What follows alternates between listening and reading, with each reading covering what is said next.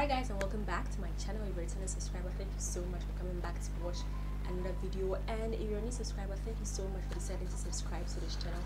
My name is Big Afro Curly Wig, and I'm a beauty artist and a photographer, and I'm based in Ghana, West Africa.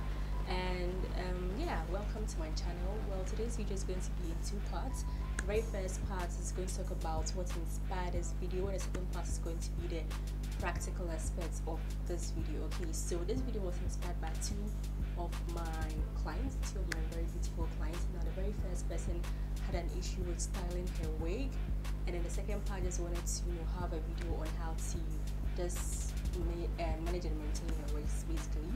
And so yeah, if this sounds fun and interesting to you and you think you might need it, if you own a wig, if you own any type of wig, you should definitely watch this video. So yeah, and please pardon me, I'm still recovering from a cold. I might cough during the video, or I might sound a bit crappy. I wouldn't say crappy, but like my voice might sound some way, so please I apologize in advance if it irritates you or something, I don't know. So yeah, so before we start this video, I just want to say that this thing here it moves around a lot, so we can just ignore that for now and focus on the content. Thank you. So what I want to say is that if you have no idea when it comes to wigs, hair bundles, frontals, closures, I have a specific video designed to tackle all your concerns, your questions, and anything that you want to know concerning frontals and closures. So I'm going to link the video up here so that you guys can go and check that out if you're a beginner, like a total beginner. Okay, so the very first thing I want to say is that if you have a wig, definitely you should know that the price of the wig determines the quality of the wig. I mean, that's just the first thing that you should know. If you are getting a wig, the price of the wig will determine the quality of the wig. I mean, I think that is self-explanatory, so that video will throw more light on that. And then the second thing is that you should know that every wig, like every hair, has a lifespan. The fact that it's a wig doesn't mean it's going to last you like for the rest of your life. No, every wig has a lifespan. So I think you should ask the seller or the person that you're buying the wig from, the vendor, the lifespan of the wig that you're getting, so that you know that when the wig hits its lifespan, then that is it. There's nothing you can do about it. Okay, so the lifespan of the wig is very important. So ask whoever you're buying the wig from how long the wig can last.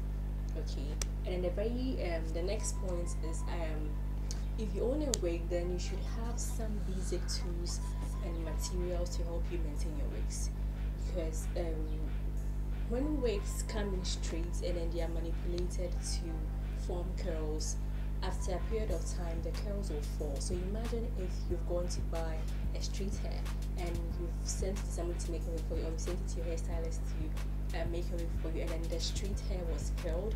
You should know that after a period of time the curl will drop. It's just normal for the curls to drop, but sometimes the quality of the wig will also determine how long the curls stay. You get it? So if you want to have continuous curls with your straight hair, then you should definitely get a curling one to curl the hair regularly, because the hair didn't come from the factory curl.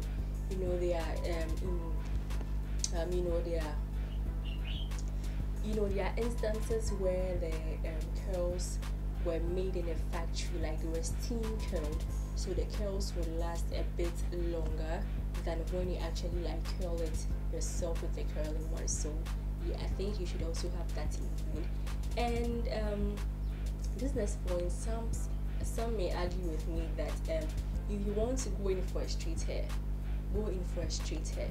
If you want to go in for a curly hair, go in for a curly hair.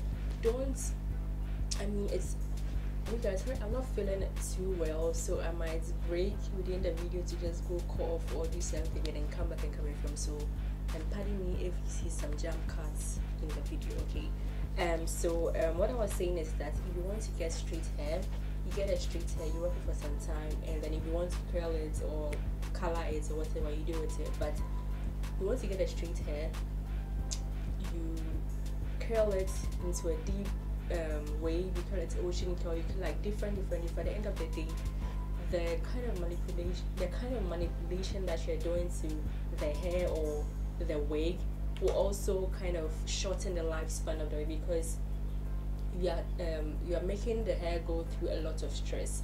So if it's a deep curl that you want, you go in for that. If it's a straight hair that you want, you go in for that. But note that if you're on a budget and you want to have different styles, then the lifespan of the hair or the wig is going to be shorter than expected. So yeah, I hope I'm making some sense. So it brings me to the same point where you have to get some basic tools and materials to maintain your wig. Now, this is what inspired this video. I had one of my clients, one of my very like faithful clients, and she got a wig from me, and then the wig didn't, like, the wig, I styled the wig was straight, and the hair bundles came in straight, and the hair was curled. So as I said initially, when the hair comes from the factory and it is straight, and you do any sort of manipulation to it, after a period of time, the curled hair is going to drop. Like, basically. All right, so as I was saying, I had a client. I posted a video, a picture of one of my hair. She was interested, she got it. The wig was made, style, everything, pictures taken, so she had an idea of what the wig looked like. So I shipped it to her. It was quite a distance. I shipped the wig to her, and she had on braids then, so she had to wait for some time before she could wear the hair. So she took off the braids, she wore the wig, and the wig didn't look like how it came. Not that it wasn't the same thing. So that was it. And then she replied to one of my stories where I posted a similar wig, and then she was like, the wig that she got from me didn't look like that. So the very first thing I asked there was how does she maintain it? What kind of tools and products that she has that she used to maintain her wigs? So she said she had a blow dryer, she had a straightener, and then she had a brush. So I asked there, have you straightened the wig before? She said never. So obviously, if you haven't straightened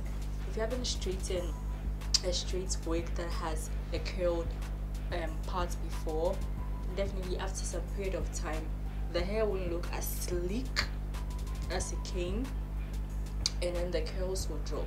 Okay, so if you have a similar wig that I'm going to show in the next video, I think this is what you need to do to maintain it.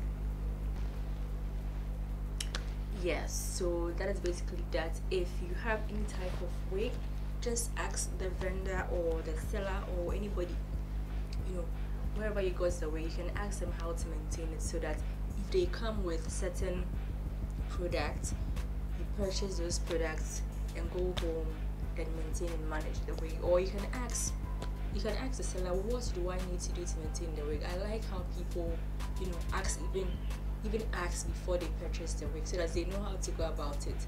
Because I remember I had one client, she got one fiber wig for me, and then after some period of time she came back and she said that the hair had detangled. Sorry, I feel like I want to cough. So I had a similar experience with one of my clients. She actually got a fiber wig from me, and then she came back to complain to me that her hair had detangled. So the very first thing I asked her, that how does she take care of the hair?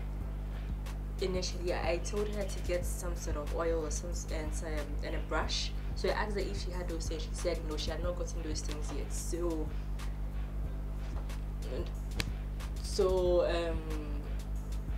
Realistically the wig will detangle because you're not going through the process that you're supposed to go through to maintain the wig. So yeah, whenever you get hair or wig, be sure to ask the seller or the vendor how to take care of the wig, because if you don't go according to how the hair is treated, you're going to mess up the hair. Okay, you're going to mess up the hair, and at the end of the day, you start blaming the vendor or the person who makes the wig. So yeah, that is one thing that you have to you have to put in mind.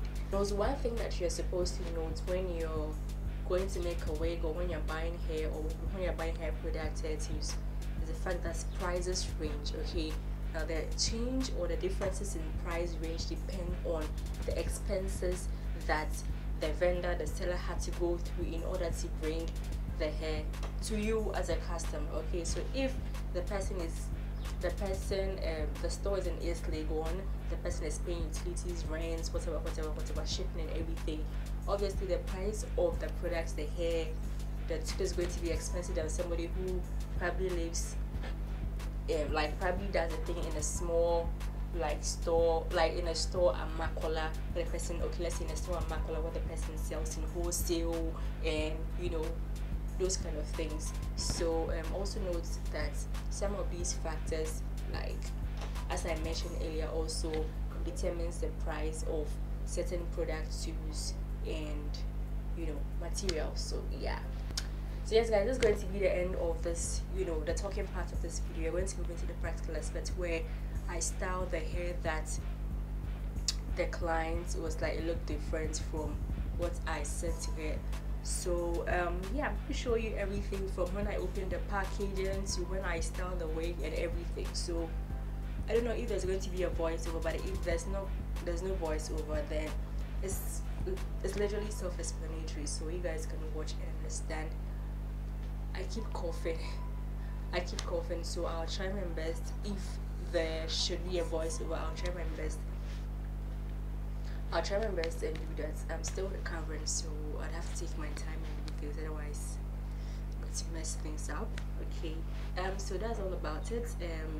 If you enjoyed this video, don't forget to give it a thumbs up and share with your friends and families, and I'll see you very soon in my next video. And I have a very special video on this hair. This hair that I'm wearing is not a frontal. No, it's not a frontal. It's a closure, not 5x5 or 6x6. It's a 4x4 closure. So there's going to be a review on this wig very, very soon. So please subscribe to this channel and turn on your post notifications so that you don't miss any upload. So yeah, I'll see you very soon in my next video. So the next part is going to be the styling wig, so stick and stay.